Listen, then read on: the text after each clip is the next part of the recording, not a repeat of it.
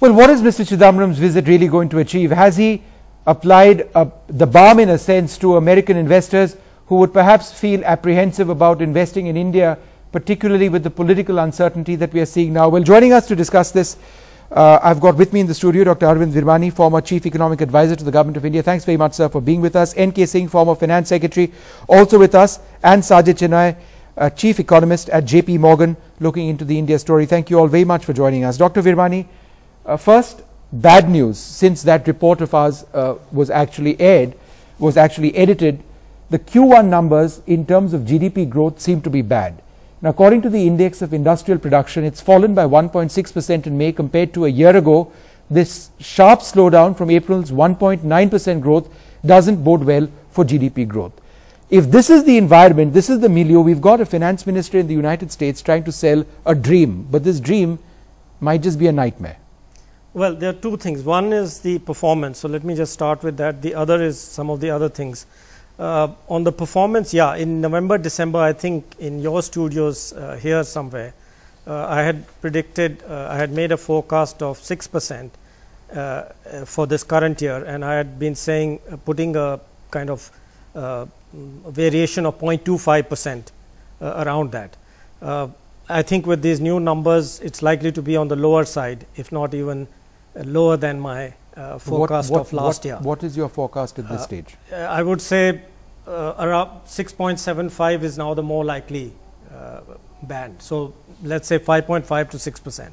5.5 to 6%, yeah. Despite the fact that we've had very good rainfall this year.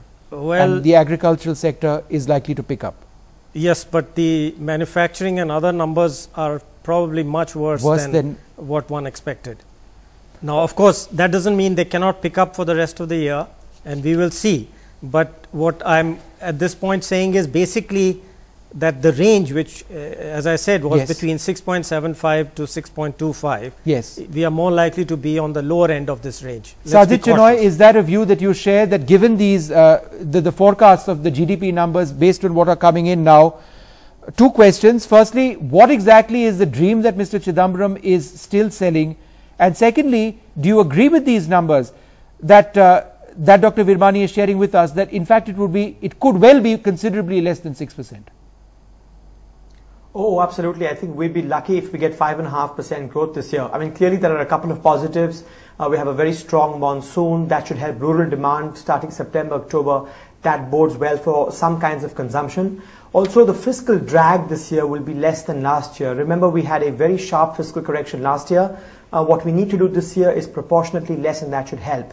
But that should not take away from the fundamental problems, which is today's IP number simply reflects a larger malaise. We've had a very sharp downturn in manufacturing, no pickup at all in the capital goods sector or private investment, very sluggish export growth again in today's data.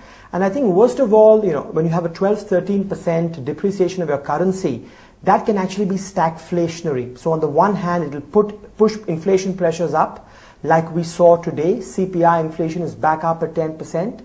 And at the same time, that sharp depreciation by pressurizing corporate balance sheets, which have a lot of unhedged foreign exchange liabilities, can further imperil a pickup in investment. So on all accounts, the currency depreciation is very unwelcome news and significantly complicates near-term macro management.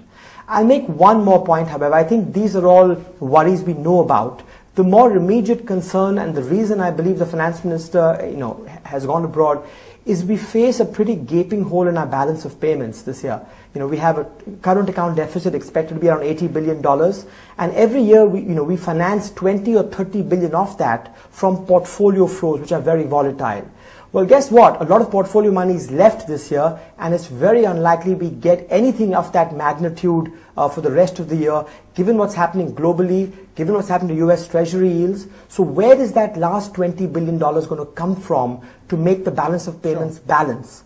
Without that, the rupee could come under even more pressure. And I think that's why policymakers are right in trying to find other sources of capital.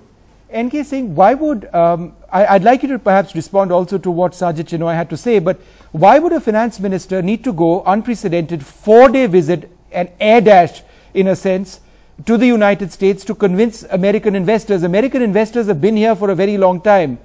Doesn't this include an element of panic in the mind of the finance minister or the finance ministry? No, let me say this, that unfortunately it's a fact of life that when the bad news comes, the bad news doesn't come singly, it comes in a bunch. Lower growth rate trajectory. I agree with Arvind that I would still place the growth rate not at 5.5, which my preceding panelists said, but I would place it closer to around 5.7. But that's of course bad enough because it's much lower than the budget numbers. And this has serious consequences in terms of revenue buoyancy. It has serious consequences in terms of the necessary expenditure compression which is needed to achieve the somewhat daunting fiscal deficit target.